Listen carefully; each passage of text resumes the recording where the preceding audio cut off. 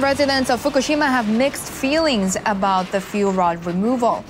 The project is a positive step in the decommissioning process, but it could also put local people at risk. A 64-year-old man who operates a dry cleaning business near the plant welcomes the move. This is the first step in the decommissioning process. People here have high hopes that things will slowly return to normal and we can go back to our old lives.